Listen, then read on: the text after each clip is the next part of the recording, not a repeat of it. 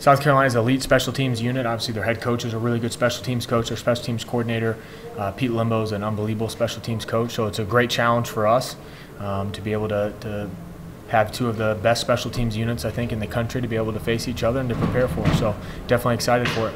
I think for the most part it's been a great transition because we have a lot of really smart players who have great work ethic. So I don't know that there's like a big learning aspect to it that it would be like in a negative or something to improve on. I think, for the most part it's just, hey, our guys are really smart, so when dealing with a lot of our guys that have really good football awareness and things, you certainly need to know the what and the why to everything you're doing, because they're going to ask great questions. They're going to kind of challenge everything to find different ways to enhance things. And I think being able to have a better conversation with some of our top special teams guys, because they have great ideas too, to be able to enhance different things we're doing by using some of those guys. We did that more and more as the year went on. That really at the beginning of the year, Bo Bauer did a really good job of some of that, but as the year's gone on, there's a lot of guys that have great ideas and ways that we can enhance it, and they know a lot of what we're doing.